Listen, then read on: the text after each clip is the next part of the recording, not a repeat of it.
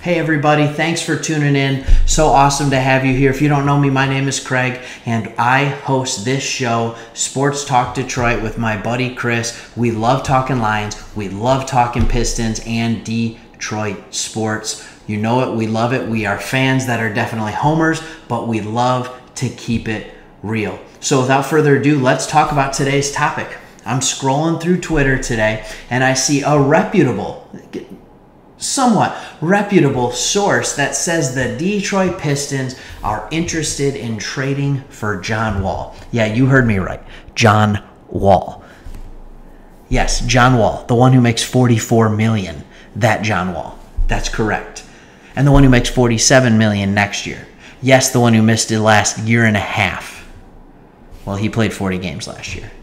In the last 3 seasons, he's played a combined 72 games, I believe. Yes, that John Wall. Sound familiar? Pistons have traded for an aging superstar before. His name was Blake Griffin on the tail end of his career. In fact, we still have $29 million, if I'm not mistaken, on the books this year paying Blake Griffin to play for the New Jersey Nets. We still owe him $29 million this year. So I would love to say that I could just debunk this, but it was written. And I know that this is the time of the year. It's been a few weeks since we've had NBA Summer League. We have a few weeks before NBA training camps start to open up and over a month before the season. So this is kind of the dead season in NBA time.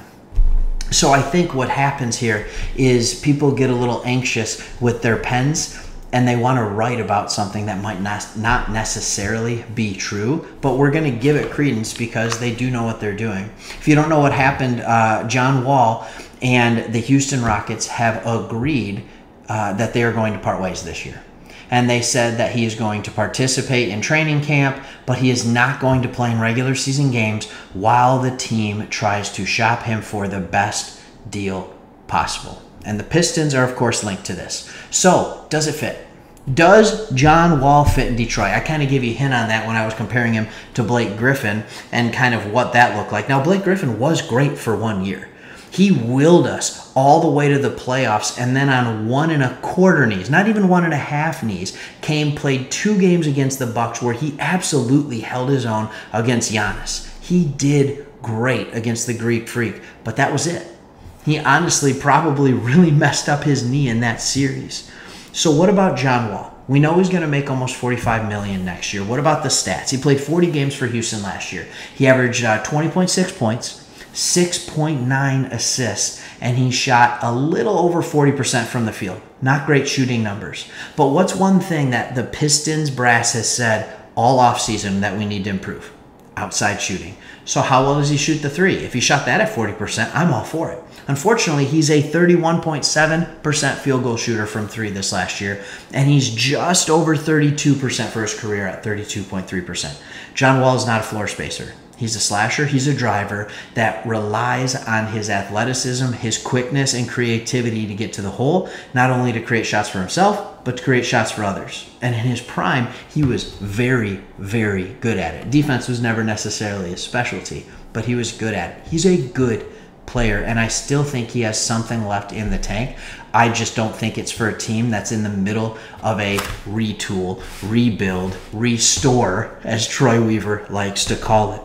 But then, if you just talk, I don't want to just talk about the fit on the floor. I don't think it works. You're taking touches away from Cade Cunningham. If you invest in John Wall, you're basically saying, Killian Hayes, it's not going to work. We don't believe in you. You are not the future, and we're handing the keys to John Wall. I think you need to see what Killian Hayes and Cade Cunningham can do with each other. The fit on the floor doesn't make sense to take the ball out of Cade's hands. Put it in his hands. Let him be a playmaker. Let him learn with this young team as we take some losses this season. That's okay. They can learn. But what about financially? Does it work financially? $45 million. You have to add up the first 2, 3, 4, 5 highest paid players on our team in order to get to John Wall's contract. We got $29 million on Blake Griffin. He's gone. Obviously, we can't trade that money away. Then you have Jeremy Grant at $20 million.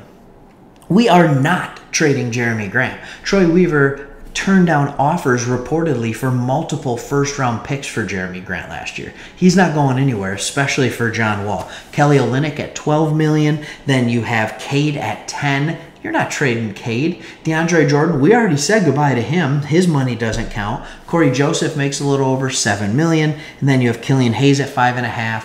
Hamidou Diallo at 5.2. But he has a no trade clause until January of next year. So we can't do that with him. The money doesn't work, people. Don't believe these things every time you hear them. The Detroit Pistons, mark my words, are not trading for John Wall. If they do, everything I thought I knew about Troy Weaver is now in question. We're not doing it. And financially, the only way to do it is to get a third, maybe even a fourth team involved and giving away a lot of picks because the assets aren't there, or we have to get rid of our young assets.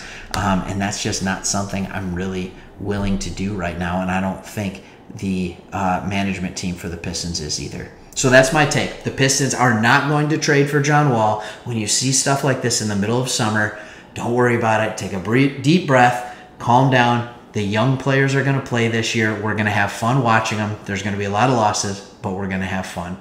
Thanks for watching, everybody. Go Pistons.